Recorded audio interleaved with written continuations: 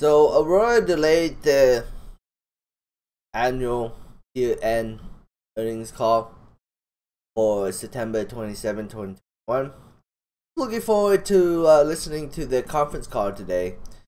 But, on September 27th, might be busy playing Diablo 2. So, I don't know.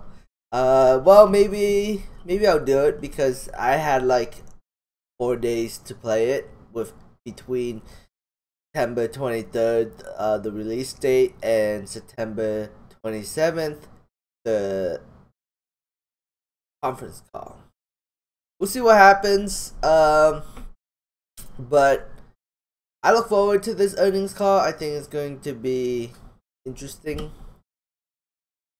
It could drop the stock even further and make it even a bigger deal and better gamble to say.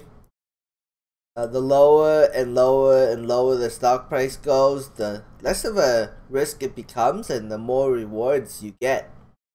This is my opinion only. And we'll see like the cash balance on the cash.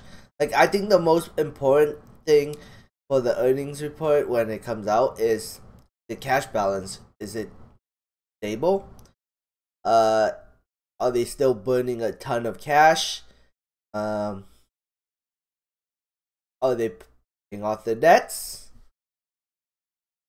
That's, I think, the biggest factor moving forward on Aurora stock. But we'll see. The stock is low green right now, which could indicate a little bit of a dump on earnings. But if it was like extremely red, I might buy a little bit. I might buy a little bit just to like, gamble that it's gonna go higher. And if it doesn't, and it drops after earnings, I'll just cut my losses, wait a month, buy back in. But we'll see. We'll see what happens. Definitely an interesting play next week, but delayed, so it is what it is. And yesterday, the whole market correction was a buying opportunity, at least short term. Don't know if the market will continue to pump higher, but yeah, yesterday was extremely red and today is really green. What goes down will go back up again. That's just how this market works right now. Anyways, yeah, I really don't have too much to say today.